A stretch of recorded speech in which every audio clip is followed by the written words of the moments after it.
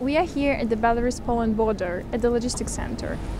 There are several hundred migrants from Iraq, Iran, Syria and other countries that are currently accommodated here.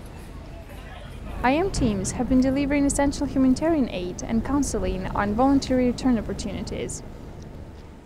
Since October, over 2,000 migrants at the border have received hygiene kits, food baskets including infant nutrition, personal protective equipment, warm blankets, shoes and clothes to survive the freezing cold.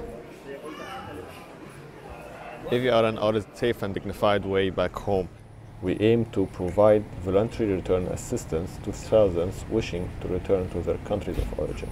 And we will continue to provide humanitarian assistance to those stranded in the country.